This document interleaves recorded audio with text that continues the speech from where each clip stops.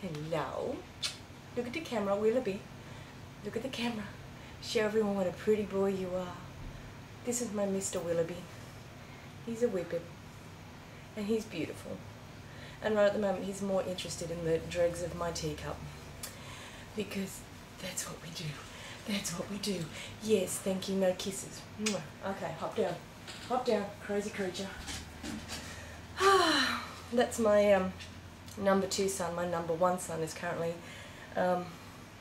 asleep on the lounge because teacup, because that's what whippets do, apparently. He's Mr. Darcy, and this is Mr. Willoughby. And if anyone knows Jane Austen, they suit their character names way too well. I thought I'd take a different approach with this whole makeup thing because I'm not a makeup artist. Would love to eventually, when I have some time, maybe when I retire or something, do a course. But my knowledge base comes from about 20 years of community theatre. So I thought what I would actually do is look at some of the looks that I've created for characters that I've done and for characters coming. So right at the moment I'm in rehearsal for a play called Shadowlands, which is, there was a film made about it about 10 years ago with Deborah Winger and Anthony Hopkins.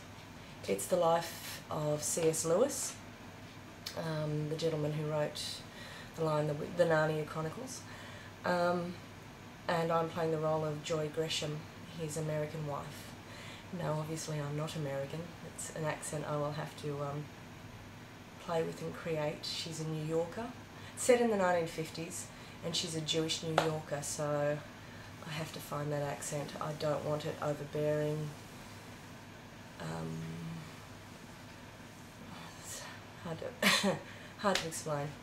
I'll worry about that later. But what I will look at is the makeup for Joy. As I said, it's set in the 1950s, so really structured eyebrows. I've just plucked my eyebrows to within an inch of their life to try and get that really structured V shape. My eyebrows are horrible. They're so, I don't know, shapeless. They drive me insane.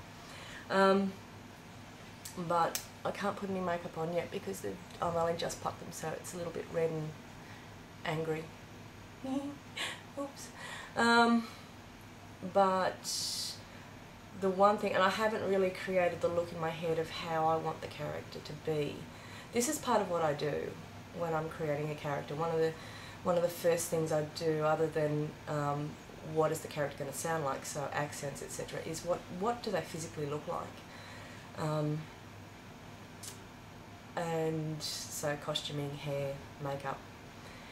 And then that is also dependent on the size of the area, the theatre you're playing in. So when we did Jekyll and Hyde earlier this year on a really big stage, like the auditorium held about 1,500 to 2,000 people,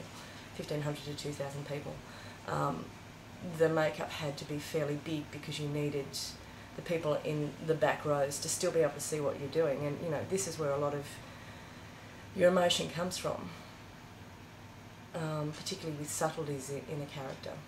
But this show is, the auditorium in this theatre only sits about, I think, 150 to 200 people, so it's much smaller, much more intimate, so it doesn't need to be out there in your face kind of makeup. Well, do you want to go out? In a second. Yeah, Bobby, I'm coming. So, but one thing I definitely know for sure at this stage is red nails.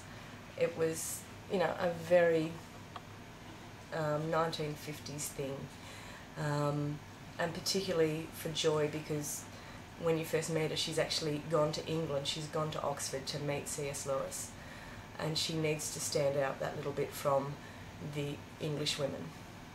You know, he's this bold, fantastic, effervescent New Yorker in the middle of Cambridge, oh sorry, Oxford. you know, there's got to be a significant contrast. So that I definitely know. I do have to tidy up my nails. They probably need an infill. Do that later. But that's definitely the first step. And as far as the rest of it, I'm going to make all of this. This is my natural hair, washed this morning. No product. Oh God, look at it.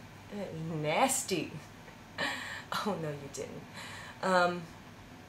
This has all got to turn into 1950s. Thankfully, for once, the character is actually my own age.